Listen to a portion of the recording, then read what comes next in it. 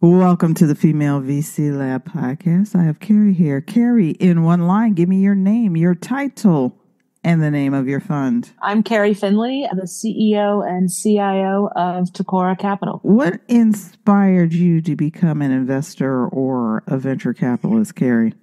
When I was in college, I just applied to every job on the Columbia University Career Center job board. Oh, wow. And I got put in something called ABS CDO research when I was 22 years old. I loved it. And I just kept figuring out the next step from there. That's great.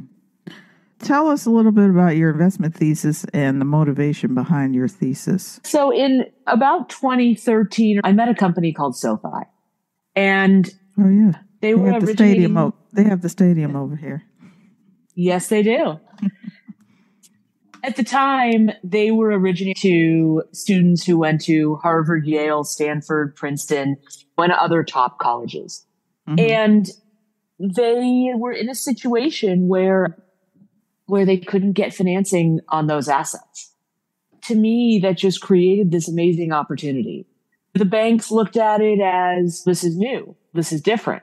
And from there, I came up with this idea that venture-backed businesses needed a source of balance sheet capital to complement the venture equity and venture debt that they were receiving. And so I created a product to do that. You know what? It's very true that companies in general need many different types of financing products. I think as venture capitalists and investors, sometimes we don't advise them well enough on that there are many opportunities to have a broad range of financing capabilities. I completely agree. What are you currently learning or listening to or reading these days? What have I been learning about? I read all the 10Ks and 10Qs of the other fintech businesses.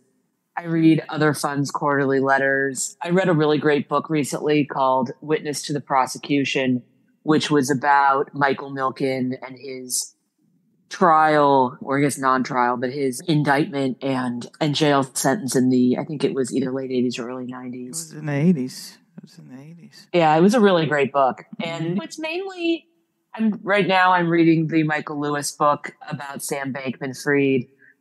So it's mainly finance-related, finance-adjacent type reading and learning. Interesting. Did you read the book on Theranos? I started it. I think it was called Bad Blood. I started Bad Blood. it. I don't think I ever ended up finishing it. For some reason, that character didn't quite resonate with me the way some others had. It seemed a little bit like a caricature more than it seemed, or at least felt to me like a real person. Like a book. Exactly. It felt like it was fictional, I guess is the best way to say it. That's a good point. Sometimes people do have narratives and they create that in a physical written format. All right. So in 2 years, how do you see venture capital or investing having changed or evolved? I hope that venture capitalists over time get more comfortable with debt. Some of the best venture capitalists going back 30 years equate debt. They actually will just call it a 4-letter word.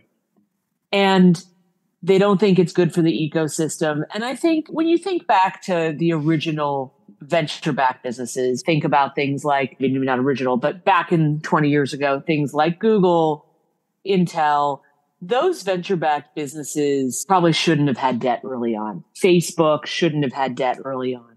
Mm-hmm. But when you think about businesses that are trying to innovate in new industries for venture, like financial services, insurance, maybe something in real estate, I think there is a healthy amount of debt that really can help the companies grow and help the companies grow responsibly. So from my perspective, I hope that over time, we have a handful of success stories in the Tecora portfolio. There's a handful of success stories of some of our competitors, and that the venture ecosystem becomes more comfortable with asset-based financing, balance sheet capital, whatever you want to call it, to help nascent companies grow, I would say, sustainably and thoughtfully.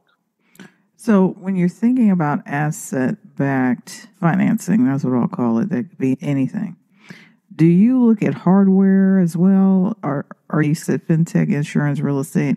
Are you looking at anything that can have a potential asset?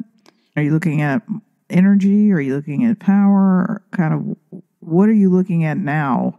Where do you see the debt flowing like now in this time? Yeah, we actually are looking at a business in the energy space right now. We've looked at businesses in the nuclear space when they want kind of project financing. We haven't done any of those. We've done one deal in equipment, but most of what we look at is financial assets. We do look at hard assets. They can be a little more cumbersome to get appraised and that sort of stuff. So sometimes it's a little more complicated to get to the end. We had a company that we loved that we were looking at in December, and the appraisal of their assets, it was a hard asset, let's call it a hardware business, just didn't come in where they thought it would and where we needed it to be able to refinance out the venture debt they had. And so we weren't able to move forward. And so that's, I would say that with hardware, there's more risk of appraisals not coming in as expected. And so it can be a little more complicated to finance, but we like the asset. We just think sometimes understanding the price that it's worth is a little bit more difficult. That makes sense. How do people contact you? Keri at TecoraCap.com is the easiest way. They can also go to our website and come in through our info page, but www.tecoracap.com is the easiest way to tell us about your company, and we'll take a call with any entrepreneur who's interested in what we're doing. Thank you so much, Keri Findley from Tecora Capital, for being my guest on The Female